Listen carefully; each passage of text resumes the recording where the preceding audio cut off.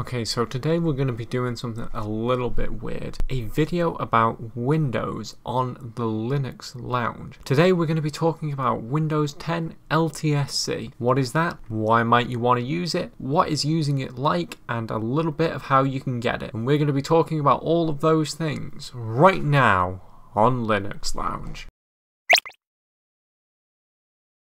So to start us off with, you might ask, what exactly is Windows 10 LTSC? Well, LTSC stands for Long-Term Servicing Channel, and the operating system is kind of true to its name. Windows 10 LTSC is basically a version of Windows 10 Enterprise with some extra stuff added that's supported in the long term. If you're familiar with Linux, you can kind of think of it as being similar to an Ubuntu LTS, except aimed at businesses and such. And much like an Ubuntu LTS, it gets updates for many years. In the case of Windows 10 LTSC, every release is supported for 10 years. As well as that, much like an Ubuntu LTS, Windows LTSC releases are intentionally kept very stable. With an LTS release, there will never be any feature releases. So if a mainline Windows gets a new feature or something, you won't get that until the next LTSC release. For some people, that stability and lack of new features is a huge selling point, as it means the system will be rock solid and very stable. Other advantages of LTSC include a lack of bloat. Windows 10 LTSC includes no Metro apps, no Microsoft Store, or anything like that, which to some people will be a huge plus, but to other people that's going to be probably a downside. So all in all, I'd probably describe Windows 10 LTSC as a long-term stable version of Windows for enterprises that is free of bloat and other nonsense that's found its way into modern Windows. Now, if that's something that sounds appealing to you, sadly I have to say there's no good way of getting your hands on Windows 10 LTSC as an individual home user. If you want to buy it, there's going to be lots of hoops that you're going to have to go through, and it's going to be a very expensive process that'll cost you hours of your life for something that probably isn't worth the work. Alternatively, you can do what the internet does best and pirate Windows 10 LTSC. Now, I don't recommend doing that. By pirating your OS, you'll expose yourself to all sorts of security risks, and obviously the process is not legal. However, I know what the internet is like. I know that torrent client probably isn't just for Linux legal ISOs. So what I will say is this: if you are going to pirate LTSC, make sure you check the hashes of all the files you download to make sure that they're clean, and make sure that you're using an open source program to crack Windows. I won't name names, but I know that there is one out there. But once again, I really do not condone piracy at all. But with all that out of the way, let's take a look at an install I have of Windows 10 LTSC 2019 and see what it's about.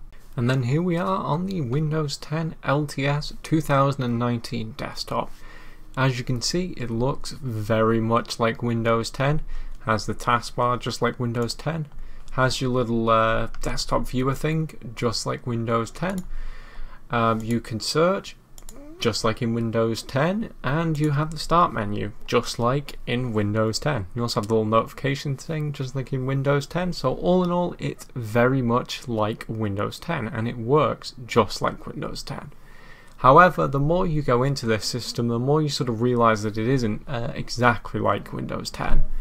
For instance, the first thing that you might notice is there are no icons on the taskbar. It's completely blank. And there's a reason for that.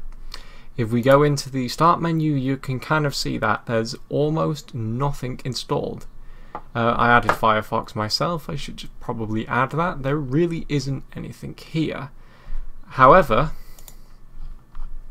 there's still some stuff here. There's the usual sort of Windows tools, but not the junk Metro ones. The sort of older ones from Windows 7 are put more on display here.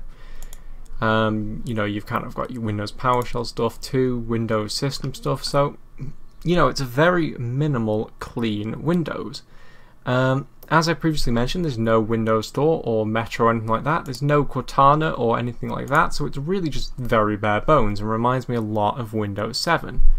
However, there are still some of the things that have been added in Windows 10. So for instance, you can see we've got the new start menu. If you so desire, you can pin things to the start menu just like you can in the standard Windows 10 edition, and it really does just work like Windows 10. And if we go into the settings and we go into system, you can begin to see that, yeah, we've got the night light just like in regular Windows 10. If we go into personalization, you can go ahead and see if we go into themes, although I'm actually not sure if that is what it's under. You can go ahead and set it to dark, and if we now go into the Windows Explorer, which naturally it does indeed have, but I'm going to have to search for that. There we go. As you can see, the dark theme is applied to the Explorer, so it's pretty much as Windows 10 was back in 2019 when this was released. Also, for demonstration purposes, I went ahead and installed Firefox, which, as you can see, it works perfectly fine. And really, you can run all of your programs just as though you were running a normal version of Windows 10. You can get your, any programs you want to use. You can game on this if you really want to. However, of course, after a time, like graphics drivers might stop being supported on here, but you can do it for the time being. In fact, you can even install the Metro apps if you really want to. And realistically, that's all there is to show with Windows 10 LTSC, which is probably a good thing because there's not a lot here and it will let you kind of build up off it. So there is a lot you can do with this as well. You can, of course, get your setup just how you want it. You can use any programs you want without it sort of conflicting with the built-in Metro apps. As this is basically Windows 10 Enterprise, you can disable all the telemetry that's sent to Microsoft, so you can have a relatively private Windows experience. In fact, if you're not paranoid about this being not open source and being proprietary, you could probably say that this is a 100% private Windows experience. In fact, what you can even do is you can further de-bloat this if this is still bloated, like too bloated for you. So you can remove more of this sort of stuff. And you can actually block the domains that this connects to, like Microsoft servers. So you really can do whatever you want with this system. And you can really make it yours. You can control the updates and stuff far more than you can with normal Windows. So all in all, if you're looking for like a version of Windows to get, and you need to use Windows, and you have the means to get a hold of this without pirating it, I still don't condone piracy. You really shouldn't pirate your OS, especially not the one you're using daily. You should absolutely get this because this is by far the best version of Windows you can get. It's up to date, it's fully supported, but it isn't bloated like other Windows 10 versions. But that's pretty much all I've got to say about Windows 10 LTSC. I thank you for watching this video. If you're new here, please consider liking, commenting and subscribing. Also, I will have a link in the description to my LBRY channel, which is like a open source YouTube alternative. It really supports the show going over there and watching my stuff. If you're already on LBRY, consider leaving a tip. That also really helps out. But with that said, I think that's it for today's video, and I thank you for watching, and I will see you in the next one.